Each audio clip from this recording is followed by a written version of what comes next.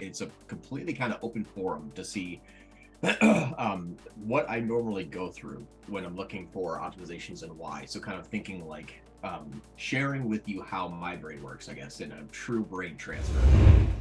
That's enough to at least get maybe 20-30% better, perhaps, hopefully 300%. But I did this with a few clients, and where I put standard shopping in all just kind of one big item.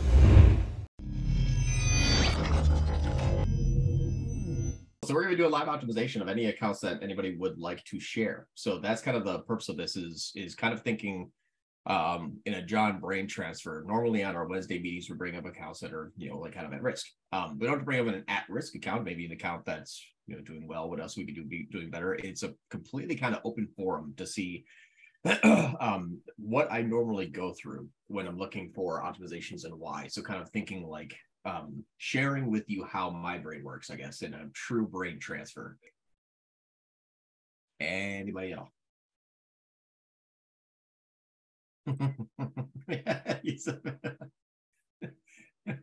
Like, is John talking? I can't hear anything. My connection is bad, so I'm having trouble.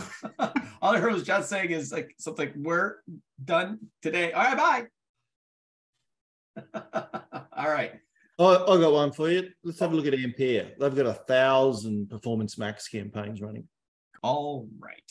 So here's the first thing that I do when I'm about to evaluate a campaign. First, we always want to check that performance tracking, just double checking, because we want to start with like the most obvious, which is usually fine, but then go back to the, okay, now that all of our foundation is covered, then we go through everything else. So this is our primary, start PPC, check what pages, see that we're tracking. Let's see, that's a 13,999. We're tracking for, come on. All right, so we're good there. Tracking seems to be working fine enough that we can look at. Next, check the tag. Again, tags fall off all the time. I can't tell you how many times I look and be like, oh, well, that's why that fell off. Ecom Prodigy, looking good, and it's sending back shop by US 6752. So now that's the most popular one in our product list. So let's just make sure that that is a product that's actually also running, because you want to just check overall kind of structure. So here's the first thing we're looking at is item ID contains this Shopify here. This one's inactive. Let's see. This is just paused right now. Is that right? I'll probably need some. How did you get here? All campaigns and then products, and this is the only one that's inactive? Nope. What I did is I looked at the the audience manager, and then inside of data sources, what this is going to tell me is what people are looking at, what products on the site, and it's going to be for any channel. So what that means is people coming from Facebook, for example, that might be looking at looking at a product that we should potentially be either also marketing or remarketing to them. This number here is there's 1,682 people essentially hits. There's going to be some duplicates too, but there's 1,600 like kind of remarketing tags active for a product. And if you look at the last 30 days, you can see what's the most popular product. There's 524 people that need to be remarketed this product here. So I took that product there and went into the products here and then filtered by that same ID, and notice that we are inactive, and it says July. So let's just check back last 30 days. I've never been to this area where it's just like all campaigns and products. Is it showing you the products that are inactive in all of the campaigns in the account? Yep. Like even if it's active in one small area, like, because we have multiple shopping campaigns, you know what I mean? So some are inactive in some, and some are active in others. Yep. So you'll see this one's ready to serve and is active in one campaign. Oh, I see. Interesting. This one's ready to serve, is active in 2 campaigns. So that means that one that's the most visited on the website is not even one that we're promoting. Correct. Weird. I don't know why I don't know how people are even discovering it since we're not promoting it. And remember how Google works. Google is going to be a kleptomaniac. It's going to try to steal, take credit for, earn. It's going to do everything it possibly can in order to get that conversion, regardless if it was started by them or not, regardless if it was brand or not, regardless if it was remarketing or not. So by leveraging what Google wants to do, sometimes we can kind of kick things into gear. So this is what I look at to say, are we marketing the right products just based on organic, direct, and social channels activity? So right now, the most popular product is one that we're not also remarketing, which could potentially stop learning. The campaigns that are marketing the products that are being marketed right now are not marketing. You're saying we're not remarketing it either, like in dynamic remarketing, it's also inactive? Well, if it's inactive as a product, yeah. But okay, that's weird. I didn't know so the dynamic remarketing campaign, I just assumed it was to all products. How do I make it to all products? If it's dynamic marketing, like you'll have a like if this product here is not active, for example, it may still be remarketing from dynamic remarketing, but one thing that we're going to do is sometimes potentially shoot ourselves in the foot a little bit when we're talking about attribution. So this product here, it would be really good to see, okay, is this product getting clicks and getting sales? Dynamic marketing won't tell us that, and it won't tell us if it's working well. So my opinion would be, if we had and I don't want to say like Performance Max feed only campaign, but that would be one thing that I know that we've tested. I know we've tried that before, but one piece of the puzzle. Now, again, we're going to go through this for a while. I'm doing this step by step. So we'll jump ahead to look, okay, now what do we do here? But this campaign, or this product, we know for sure is the most active product on the site, and we're not doing anything with it. So I would like to potentially, in starting with that, kind of catalog all of the products that are being purposely remarketed to on the site, that are being driven by other sources, that are looking to be very popular, and compare that to what we're running. So all we're doing right now is just kind of getting a feel.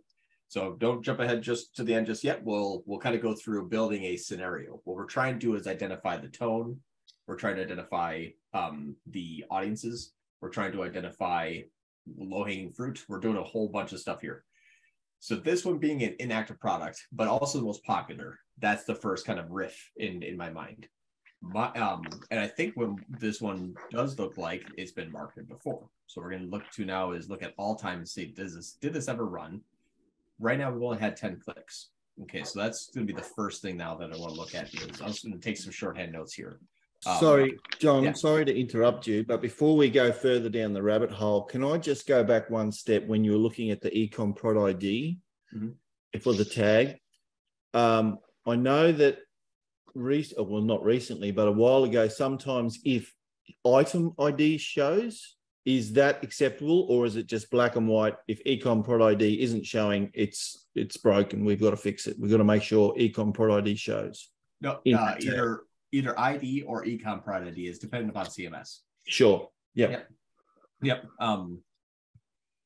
The next thing I would probably look at is what other marketing is happening from a paid perspective. Do we know if they're running Facebook? And I forgot. I'm sorry. Do we know if they're running Facebook ads? Is that what you said? I have a note somewhere. Let me look it up. Because I went through all the accounts to see if they were running Facebook ads. So I know this. I just don't remember for this account. So they're not running Facebook ads. So this is actually so I don't even know how people are finding this product. Could be organically, or it could be people looking at this product after coming in from a different product. Yeah. And I don't know why it's excluded either, but I do know that the client had like entire categories he didn't want us to promote. So I'm assuming it's one of those. Do you know why? Abhijit, if you remember, if you're here, let us know. Yeah. Yes, we even posted a few ad groups yesterday. You remember that? I think this is that brand, the excluded brand. Oh, it's the brand that he wanted excluded. What brand is it? Yeah. Yes, it's a Velour or something. It's Velour brand. And recently the client I asked the client why he wouldn't want to actually, and I have his answer, and it was pretty vague. It was something like, "Oh, I wanted to exclude all the products that haven't sold since the beginning of time on my website." But he's excluding entire brands, so it doesn't make any sense. So here's the first thing I would say is I understand his reasoning, because a lot of times he would think, well, if all things are being equal, we don't do any new marketing, we don't do any new audiences, we're not looking for any new campaign types, where if we do nothing, let's only try to sell the same products. But then we have to say, well, we're doing much different than what you've done before. Every new marketing endeavor is different than the previous marketing endeavor. So the products that have sold before may be different than what the products that will be sold. Right now, he's got 2,093 inactive products and 1,000 active products. The first thing I would say is he knows for sure that these would never sell, basing that off of because they haven't yet, because we haven't marketed them yet. So there's kind of a cart before the horse there by saying, well, I would test those. I absolutely would. What we're doing now doesn't seem to be working just yet. And a lot of the products, if we look at just the there's a lot of these that are inactive. So this would be hard to make sure that this is, perfect. I would say this is going to be something we would want to at least test. We all know with a high degree of certainty that people don't buy what they click on. Not all the time. So that's I think a constant that everyone knows here that would be for sure. So what we can also say is, well, just because we're marketing that product does not mean that we're necessarily going to get people looking for that product that want to buy that product. I could be looking for a dresser, an oak dresser. This is not a glitch.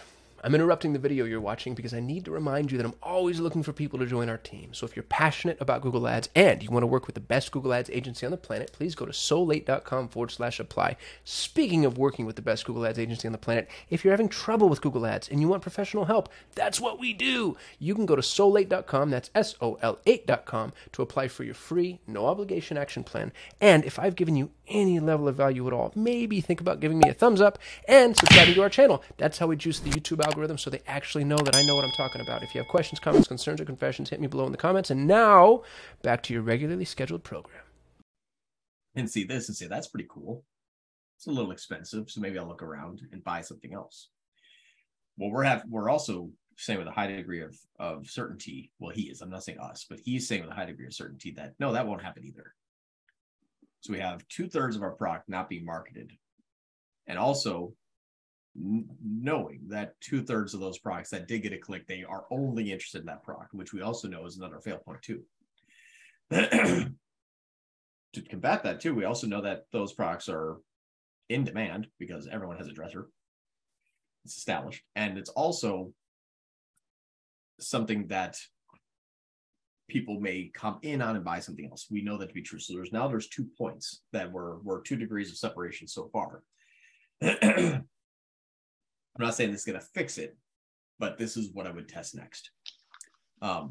Just because if we look at it from here, we've had $23,000 in the account since June 2021 and 91 conversions. So that's a year and a half and 91 sales.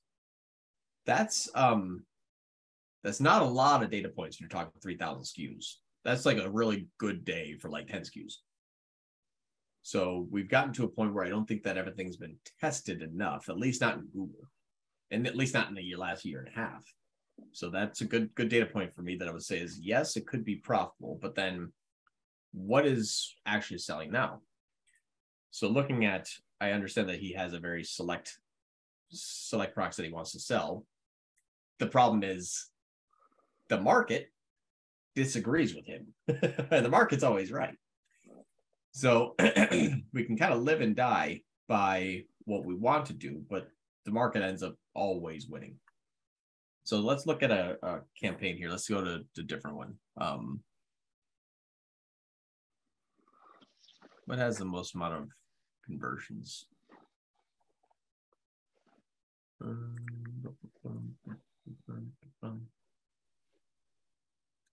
Now, I don't know if you knew that you can control Z in this. It's pretty cool. Okay. So on the screen this year, we have 1, 2, 3, 4, 5, 6, 7, 8, 9, 10, 11, 12. We have 12 items that have sold. Only 2 out of those 12 bought the item they clicked on. The underline is the item that was sold. The rectangle is indicative of products that had a different item being sold because of that click. So you'll see one purchase on a 160424. What you didn't notice though too is when I originally looked at the conversion tracking, I looked at the total and found out, was it the subtotal? Was it subtotal plus tax, subtotal plus tax plus shipping, or is it the total?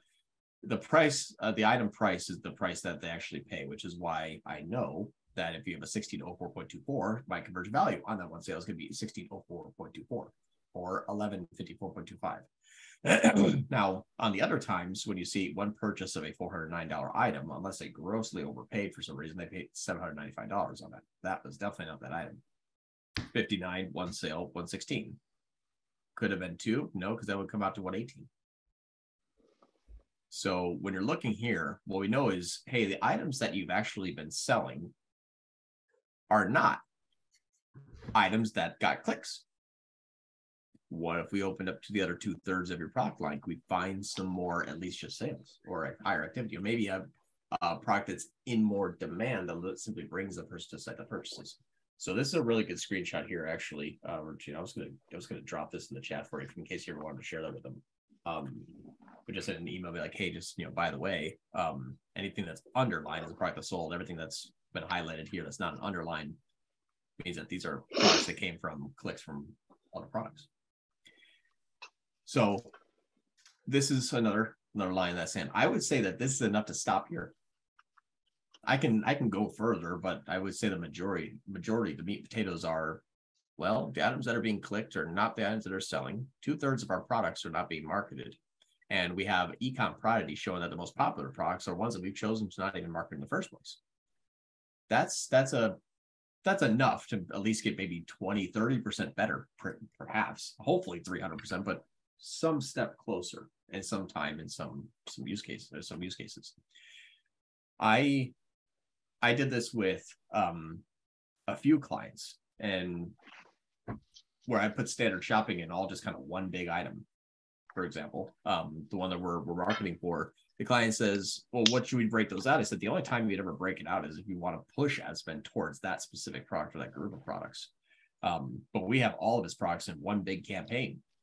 And he goes, yeah, that makes sense. If you look at it, they're all, you get random salespeople click on one and buy the other. The only time that we're going to break it out is if we're like, well, because it's the new year and you sell supplements, and there's probably like fat burners, which is like Night Shred and cleanse and those things that are talking about like, losing weight, not like gaining weight or not becoming stronger, but your weight loss products. I put those in a general campaign, maybe 10 weight loss products in a standard shopping campaign, because you dedicate ad spend to those themes. But that'd be the only time we break it out. He goes, all right, let's keep it all together. And it's been working well. So what I'm thinking is, if the client would be open to it by saying, hey, I know we're marketing a select group of products, but those clicks are selling other products. So that's what I would say is probably a good use case to say, those multiple points here, would you be open for a test to market more products? And we'll just see what happens. What's good about this, though, is I don't think it can really, I don't think we can get much worse than that.